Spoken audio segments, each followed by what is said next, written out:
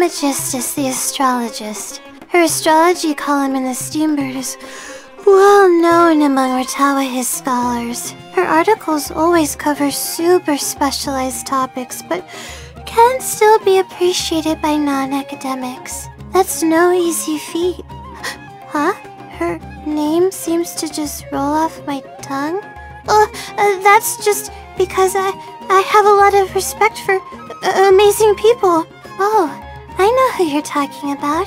Lisa Minchie, the legendary Spontamod prodigy who graduated in just 2 years. If only I had her brains. Huh? You met her in person when you were in Mondstadt?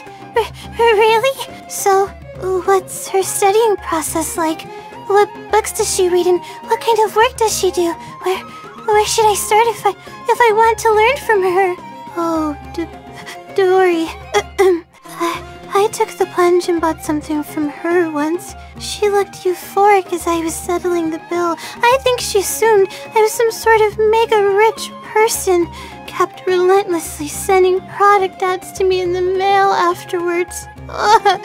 Biggest mistake of my life. I paid such a huge price for it. Because not only did I spend all of my scholarship money in one go, but for most of the next year I had to survive mainly on cheap vegetables.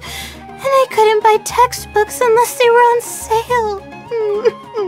The General Mahamatra is really good at Genius Invocation TCG? Oh, I wonder if I ever got the chance, maybe I could play a game with him.